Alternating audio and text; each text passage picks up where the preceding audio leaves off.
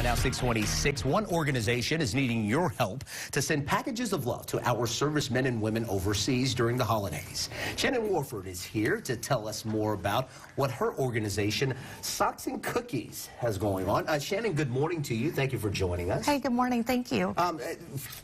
Mentioning that, your organization is Socks and Cookies. For those not familiar with your group, kind of explain what your group does for our community. So Socks and Cookies, what we do is we send care packages to our deployed troops all around the world. And we're not just a local organization, we do nationally, so we get care package requests from all over.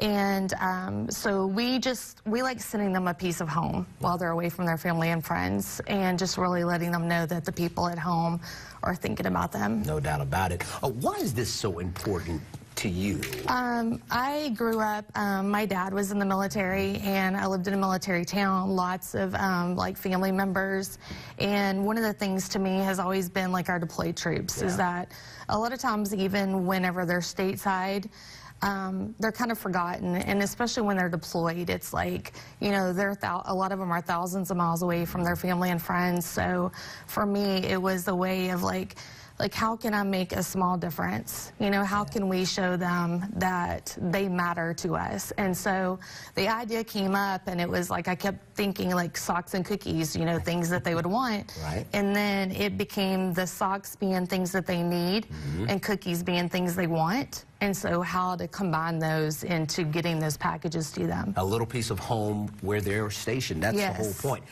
Tell us what an average box typically looks like. You've got your socks, of course. So there you go. Yeah, so we have our normal box here, and basically it has a little bit of everything. It has, of course, our socks and cookies. We also, so Slim Jims are a huge ask.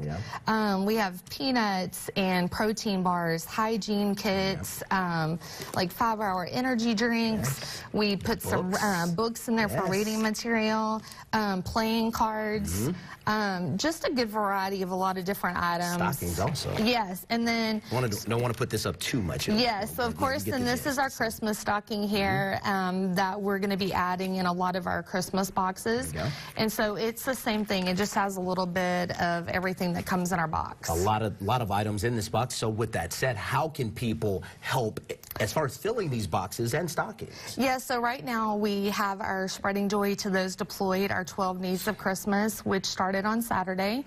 And basically it's 12 days, and we're listing a new item every day. Wow. And so this is our third day, so our item of the day today is chapstick. And so we're just asking that people, you know, donate these items, or, you know, donate financially if they're not in Northwest Arkansas. And just really help us send as many boxes as we can this holiday season. And you saw the information on your screen. The drop-off location is in Bentonville. It is. And we'll have that information, all you need to know on how you can donate to the Socks and Cookies organization for troops overseas. That'll be on our website later this morning, NWAhomepage.com. Shannon, we appreciate it. Thank you for joining us. Thank you so much. I really appreciate it. Thank you. All right. We'll be right back.